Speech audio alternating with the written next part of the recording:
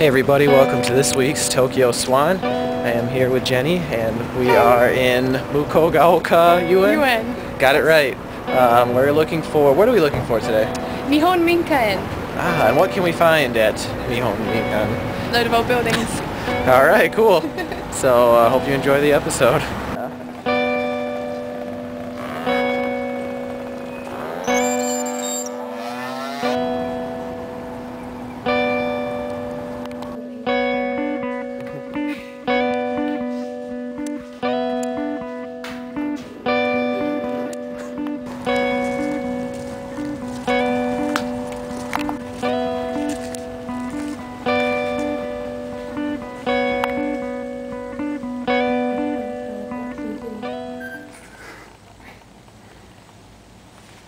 As someone who's obviously very interested in Japanese film, I was being heavily reminded of Ju-On the Grudge when I was going through these houses.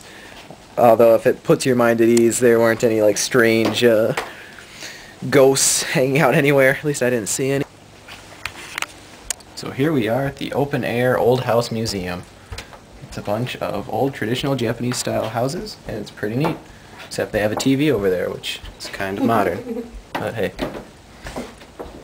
Maybe it's traditional. Apparently that's a traditional Japanese toilet.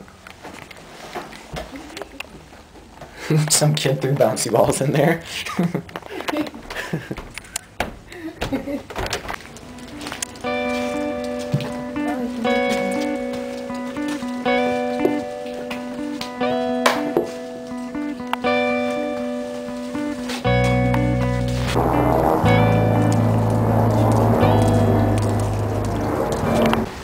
This is a pretty neat open-air museum, and right up these steps we've got a water mill, so check it out.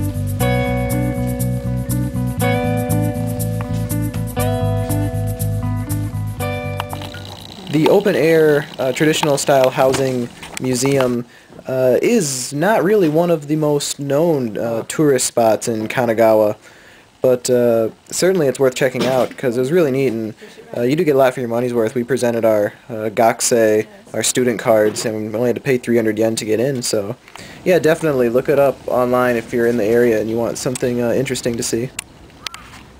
What you're looking at right here is an old-fashioned kabuki stage. These are all like the seats where people would be to watch, and that's where they'd be performing. So pretty cool.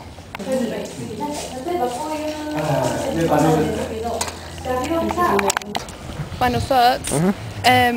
Well, it was very icy and very muddy, but apart from that, it was actually really cool, and I felt like I was in Final Fantasy or something, which is always good. Which Final Fantasy? 9. 9? Obviously. After our trip to the museum of all the old houses, it's time to eat lunch at Wendy's. Awesome. Burgers of the world. Wendy's cheeseburger.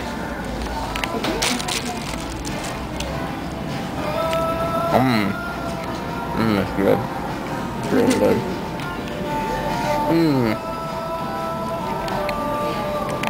Well, it was an awesome day at the museum, and then the Wendy's was good too.